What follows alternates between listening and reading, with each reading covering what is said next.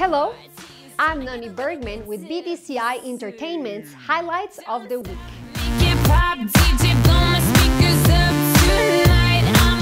In sunny LA was boiling last Sunday night from all the smoking hot celebrities at the 69th Annual Golden Globes.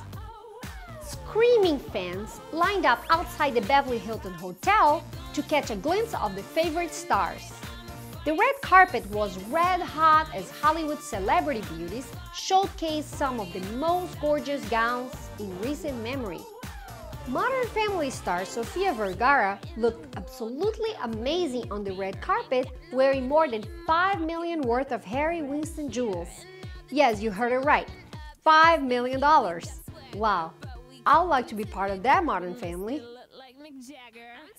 Vergara's stunning jewels were the perfect complement to the midnight blue strapless gown by Vera Wang. After Modern Family won for the Best Television Series Comedy or Musical, the beautiful Colombian-born superstar then delivered a bilingual acceptance speech, winning big laughs from the audience. Another star that never fails to look spectacular is the incomparable Charlize Theron. The 36-year-old acclaimed actress wore a Dior dress with a Cartier jewelry and Givenchy shoes. Charlize shared on the red carpet that she was suffering from a little bit of laryngitis, making the sizzling superstar even sultrier. Theron was nominated for Best Performance by an Actress in a Motion Picture, Comedy or Musical.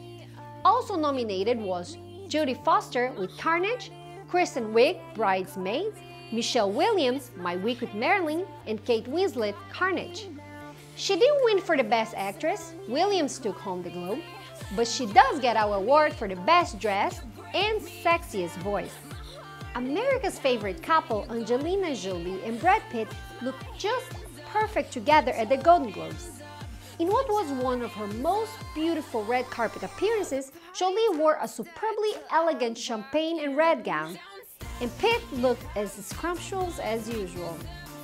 Gorgeous practical joker George Clooney did not lose the opportunity to make fun of his longtime friend Pitt by appearing with a cane on stage. Pitt, who has been in need of a cane since injuring his knee on a ski slope, chuckled from the audience.